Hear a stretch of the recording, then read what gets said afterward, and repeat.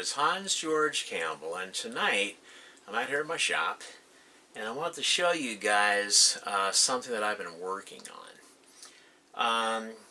Recently I did a review on this SATA Power Switcher, and so today I decided to go ahead and install it in my main computer, and I want to show you, basically what I did. So, okay.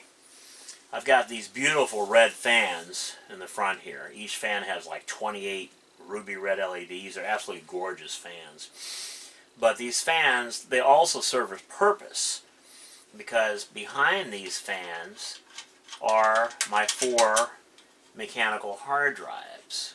As I said before, I don't use SSDs. I actually prefer mechanical hard drives. And right behind this fan, I'll open up this one too.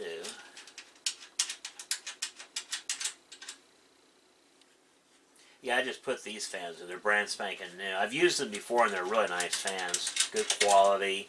They're quiet, But yeah. Okay, so here labeled on the SATA Power Switcher, I've got, for this button here, is going to be my Windows XP hard drive.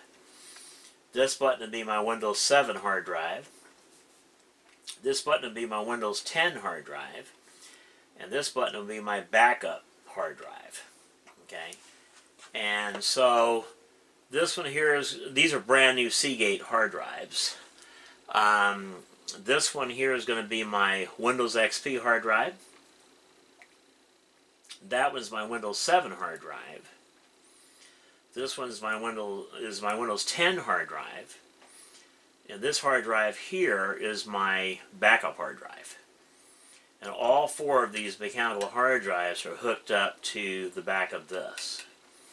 And it works really good. Now normally, the only time I use Windows 10 is like when I'm doing online banking or eBay, PayPal, things like that, that are going to eventually force everyone to use Windows 10. Windows 7 is still my main Windows. I use that one all the time. I even play World of Warcraft on that one. Okay, but most of the games that I play and most of the powerful software that I use, like for video editing and audio editing and things like that, is on my Windows XP hard drive. I have literally tens of thousands of dollars worth of software on that hard drive, which I will be showing in a near future video. Have all my favorite games. I probably got like 20-30 games installed on that Windows XP hard drive. And the nice thing about this one is I don't have to be online to play those games or to use any of that software. I don't have to be online at all.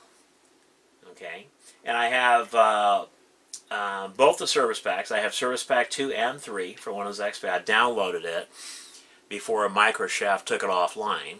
I went ahead and downloaded both of the service packs. So after installing Windows XP Professional, I just go ahead right afterwards and install the drivers, and I install the service packs. And it's all set up, ready to go. It works with all my hardware, It just works great. And Windows 7, like I said, that's the main Windows that I use right now. And I'll continue to use this until I can no longer use it, because of, like I said, a lot of the financial institutions are going to force you to use Windows 10. But I can still use the software and the games and stuff that I run on Windows 7 offline. I don't have to be on the internet to use Windows 7.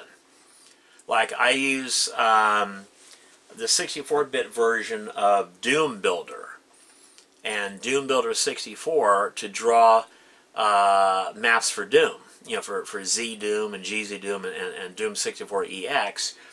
I use 64-bit versions of that software, so yeah, I'm still going to be using Windows 7. It's just that I don't have to use it online. I can use it offline. Okay, and Windows XP, same thing. That's Windows XP Professional. Okay, I have a lot of software, professional software that I spent thousands of dollars, like the full version of Adobe Acrobat. Not just a reader, but the actual program that is used to create the Acrobat Reader files. It actually creates those files, the full-blown program.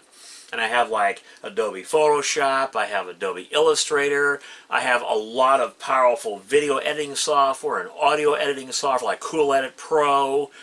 I have Office XP Professional, which includes Front Page, is what I use for creating my web pages. You know, so yeah, you don't have to use Windows 10 if you don't want to, except for, you know, like I said, your financial stuff online. You can still use Windows XP and Windows 7 if you set it up in this way. Okay. Now I usually use the backup hard drive with Windows 7 and Windows 10.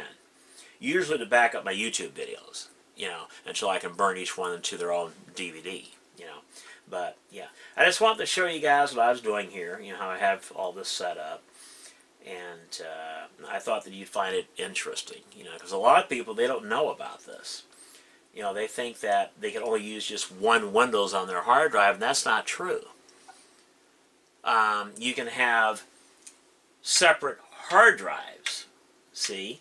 A Windows XP hard drive, a Windows 7 hard drive, a Windows 10 hard drive, and a backup hard drive. And it all works beautifully. Like when I want to run Windows 7, I turn it on, okay, and I turn off Windows 10 and Windows XP. It's just that easy. When I want to run Windows XP, I turn that on, and I make sure the Windows 7 and Windows 10 hard drives are turned off. It's just that easy. And of course, with Windows 10, I make sure this button is turned on, the hard drive is turned on, and I turn off Windows 7 and the Windows XP hard drives. And it works great. Each one of these hard drives are drive C, except for the backup hard drive. That's drive D. Okay, so this system works really well. Anyway, I thought I'd show you guys this. My name is Hans George Campbell, and until next time.